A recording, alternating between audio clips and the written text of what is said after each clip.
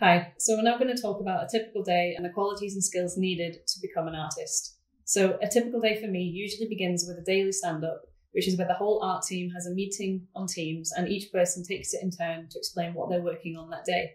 So they're great for keeping everyone up to date with the projects and is a chance to explain anything that you might need help with.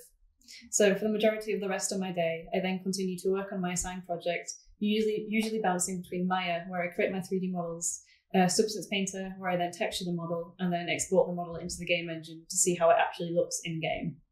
So it's great because even as a junior artist, I'm given loads of trust and creative freedom to create the artwork for games, but the help is always available to me through either my art director and any fellow artist. So after I've finished a piece of work, it's then passed on to a senior to get given feedback, which means I'm constantly learning and improving, and it's such a rewarding feeling when you get to actually see your piece of work in a game. Qualities and skills. The single most important skill to become an artist in the games industry is your passion for creating amazing artwork. When I get an artist in applying for a job, it doesn't really matter what qualifications they've got or what skills they have really. The most important thing is the art portfolio. So spend all your time thinking about your art portfolio and your artistic ability. So that's colour, composition, and knowing when something looks right. The second most important skill is being not being scared of learning computer software. I think you are using software all day, every day. So having a kind of an ability to embrace new software and not be afraid of it is really, really useful if you want to work in games. The third most important thing would probably be being good at team working.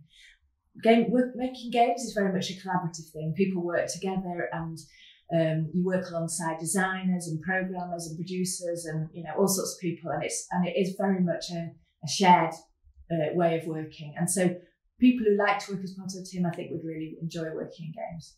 And finally, being good at problem solving. I mean, in the years that I've worked in games, the software has changed so much, the consoles have changed so much. Every single game of all the games I've worked on, no two games are the same. So you're always coming across new obstacles and new challenges, but actually having the kind of mindset where it's like, okay, I've not done this before, but I'm sure I could work it out with the help of everybody else. And a good problem solving mind is quite useful. But I do want to emphasise that your artistic ability is absolutely the most important quality. So next we've just attached some links of example portfolios from myself and a few other artists who have recently started as juniors here at d3t. So we thought it's a good way to judge the quality to aim for when creating your portfolio for a job, but might hopefully give you some more inspiration to what kind of art you actually want to specialise in. Routes into the industry. So traditionally, for probably about the past 15 years or so, the main way into the games industry has sort of been through doing a degree. And there are over 70 games art degree courses in the UK now. So there's a lot to choose from. Probably all of them have different specialisms. I couldn't really tell you which were the best or the worst, but I can tell you that just in 2020, we have recruited artists from these 5 here. So that's one way in, but we just wanted to suggest some other ways in as well. So another way, maybe if you ended up doing, like I did, a fine art degree, you can then do a postgraduate course or an MA in digital games as a transition.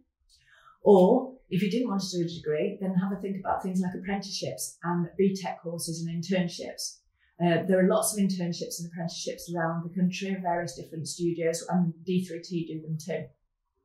And with BTEC courses, that would be, so a level 4 is equivalent to the first year of uni, and a level 5 is equivalent to the second year of uni. So have a look out for some BTEC courses. There aren't loads at the moment, but they're getting more and more each year. So do some exploring into opportunities for BTEC. And finally, another alternative that you might want to consider is actually teaching yourself. If you're the kind of person who's really self-motivated and really enjoys, working, on your own work and exploring it that way, there are loads of tutorials online. And if you're on some of these websites like ArtStation, then there are other artists on there who are really willing to give you lots of feedback. The important things from a financial point of view is you'd obviously save the money of doing it, of having to pay for a degree, but you would have to buy the software. So for Max or Maya, that's just under £2,000 for the year. But other software like Photoshop, Substance, and ZBrush, you can just pay monthly, so that's not quite as expensive. So these are just some alternative ways of getting into games. But just get a good portfolio together, one way or the other. So if you've enjoyed our talk and are interested in game art still, we'll end it with some resource sites to help you get started. So first we have ArtStation, where artists of all levels showcase their work and portfolios, and it's also a great place to look for inspiration and to see the art of any recent games. So following this, we have a couple of great tutorial sites like Polygon Academy for free tutorials, with EXP and Udemy offering more in-depth paid-for tutorials.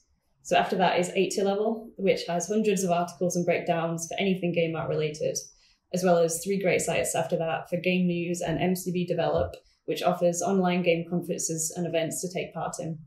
So lastly, we've linked YouTube as it was one of the most important resources for me at uni, just for quickly problem solving, and has endless tutorials for beginners and also more advanced tutorials as well. Hi, we hope you found this interesting, and please do get in touch if you want to hear more about being an artist in games. Thank you for listening and good luck with your studies.